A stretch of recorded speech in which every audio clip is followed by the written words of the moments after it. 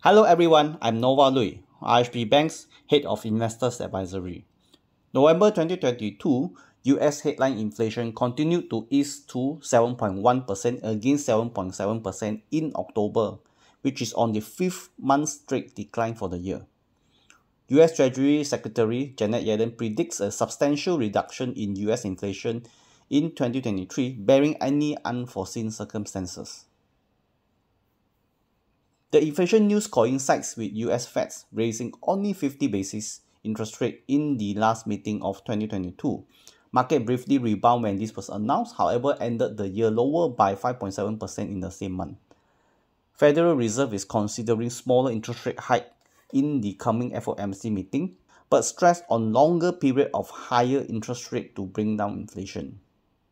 China eased its strict zero-COVID tolerance policy after a massive white paper protest occurred in major cities that threatens social stability in the country. The reversal led to renewed optimism in China's economic recovery. China's central bank PBOC pledged to support domestic demand and maintain effective growth of credit as the economy reopens from COVID restrictions, and will focus on stabilizing growth employment prices as well as supporting the expansion of domestic demand. Hang Seng Index jumped by 6.37%, followed by Hang Seng China Enterprise 5.19%, and FTSE China A50 Index up by 3.34% in December 2022. China's National Health Commission announced that the management of COVID-19 will be downgraded from Class A to Class B from 8 November 2023. This means there will be no more quarantine for people entering the country, and there will be no sealed control for COVID-19 cases or designation of high-risk area.